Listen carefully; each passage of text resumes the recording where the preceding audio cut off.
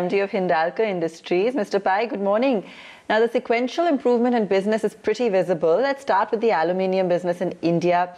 We've seen improvement in the auto segment as well as other segments here back home. So how has demand and pricing really shaped up? So the demand, we sort of, for the quarter, the average demand has come back about 75–80%. But the interesting thing is in September, it's at 90%.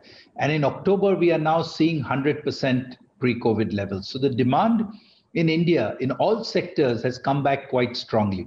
And of course, the price of aluminium has also steadily gone up.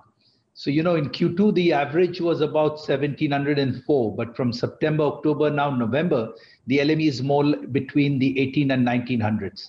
So as demand is picking up, not just in India, worldwide, the aluminium prices are firming up. Do you see any inventory pressure, that may pause the rise in the aluminium prices? That's a good question. Because the inventories are at a higher level. I mean, today you have around 14 million tons of aluminium in inventories around the world. But I think that, the supply and demand situation is tightening up. And as the demand picks up and the general economy grows, the optimism is growing. And I think that's what's fueling the rise in the LME.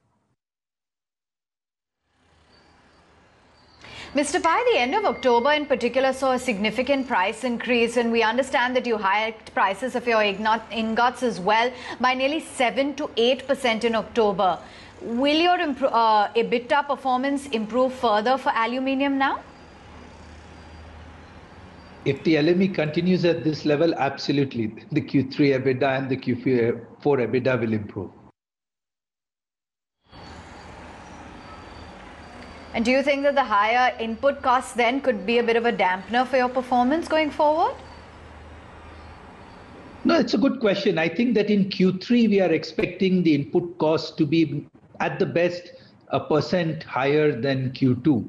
But I think from Q4, we will start to see some cost inflation because coal prices are going up, furnace oil, CP coke pitch prices have started to go up as the demand has risen in most parts of the world.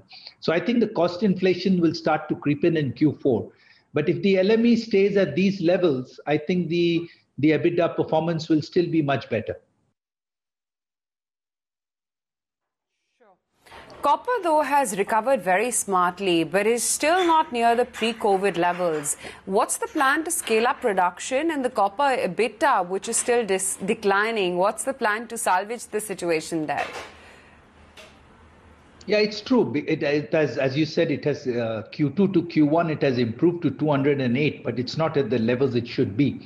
And I think that's because we have had a shutdown in Smelter 3 for the whole month of September. And I think in Q4, we will have a shutdown on Smelter 1 for the whole month of October. So I think that the copper business will probably come back into its normal run rate by Q4 of this year. Okay. Also wanted to understand about Novelis because that's increased the EBITDA per ton guidance. Is it only on account of Aleris's product mix and contribution to margins? I think that the underlying EBITDA per ton of Novelis is at the 490 levels. The interesting thing is Aleris is also accretive. So most people did not realize that, but the acquisition of Aleris is also accretive to the EBITDA per ton. So I think Q2 was $493 per ton. And now Novelis is confident enough to guide that going forward, they'll be, they have shown a path from the current 3.8, 3.9 to 4.5 million tons, and a guidance that on a sustainable basis, the EBITDA is going to be between $480 to $500 a ton.